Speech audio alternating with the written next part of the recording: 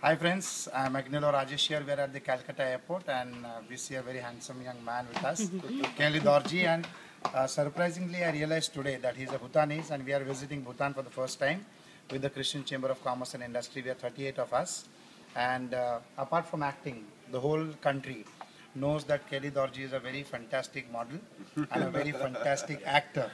But today I got to know more about him. He is into art, he is into painting, he supports art in Bhutan, and more of all, he is into the business of traveling. So Kelly, can you tell something of what you do now in Bhutan? Well, I work 3 jobs. Acting you know about. Travel and art, I guess you didn't, but that's what I do. I started doing art about 2 years ago, and in my audacity, I also decided, okay, I started doing art, let's open an art gallery. And I took on a few local artists and tried to promote contemporary art of Bhutan.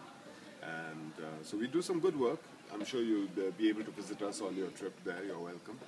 And 40 of you, we'll have some wine and cheese for you, so you come.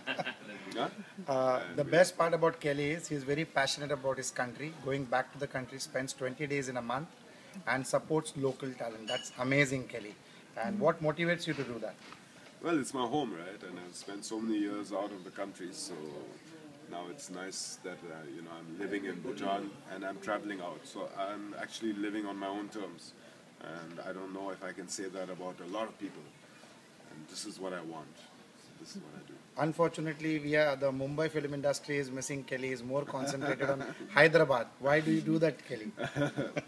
Well, when I did my first Telugu movie, the audience of Telugu cinema, they chose me as the best villain. And that was right from my first film. And they've shown me a lot of love and support since that time. And today I've got a special place in the Telugu film industry, which not a lot of people can boast of. And I'm very, very flattered by that. And I have a loyalty to them. And like, for example, every film of mine, I have to arrive in a helicopter. Every movie. Wow. So you're doing a lot of helicopter rides, yeah, huh? And so, no, it's just a trademark, It's become a trademark. And I didn't realize it at first. I just thought they wanted to copy a trend. But now it's going on to 12, 14 movies or so. And every movie...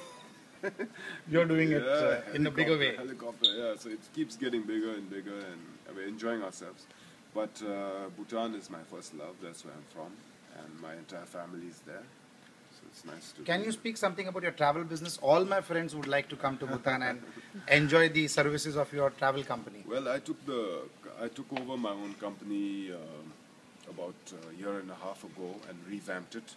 It's something I've had since 2004, 2005, called Tertan Travels. I have a Tertan gallery and Tertan Travel Bhutan.